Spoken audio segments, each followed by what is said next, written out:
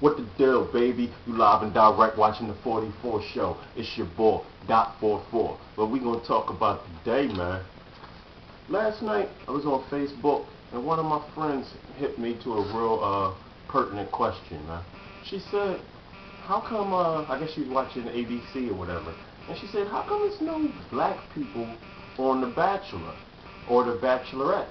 Like, all we get is, VH1, Flavor of Love, and New York and Hoops and all that stuff. We just get the buffoonery, while all the other relationships, while all the other races get love.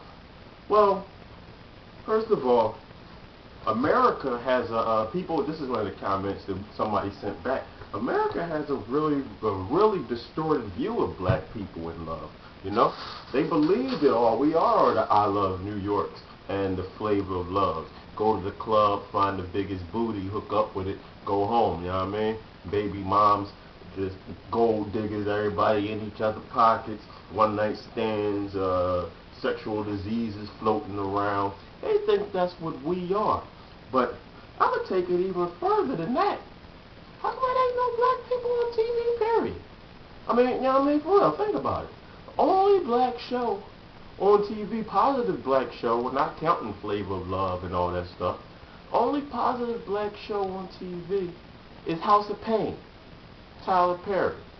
Now, I can't even say Meet the Browns, because that's some foolishness. But, yeah, House of Pain, that's the only black show on TV. Forget positive blacks. But we ain't had a positive black show since The Cosby Show. And that went off the air, what, 92? We had Family Matters. We had Girlfriends, which show a bunch of black women jumping from man to man every episode, you know what I mean? Malcolm and Eddie. Malcolm and Eddie was a good one, two black businessmen, but they got rid of that quick. All the positive black shows they get rid of, sweep them right under the rug. We never even get a season finale. Damon Wayans, the Hughleys, every show that shows black people in a positive light is gone. Except House of Pain, because that's on some comedy stuff. Another thing you notice, we've never had a black drama.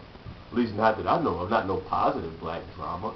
We had The Wire, which showed us as drug dealers, and The Corner, which showed us as drug dealers, you know what I mean? And everybody loved it, gobbled it up. But, what about, where are the Waltons? Where are the black Waltons? The black Little House on the Prairie, the black Dawson's Creek, you know what I mean? Where's all that stuff? We gotta wait till BET make it, or we gotta wait till Tyler Perry make it. It's just it's really wild the way they depict this in society, man.